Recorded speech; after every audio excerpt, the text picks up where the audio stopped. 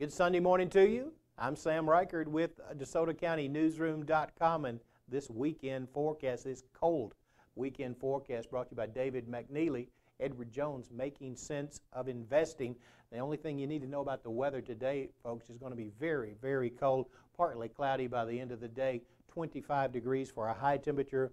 Winds from the northeast, 10 to 20 miles an hour today, making wind chills down in the single digits for the most part of the afternoon, and we have a wind chill advisory that goes into effect at 6 o'clock tonight. Wind chills could be below zero. I'm Sam Reichard. Bundle up.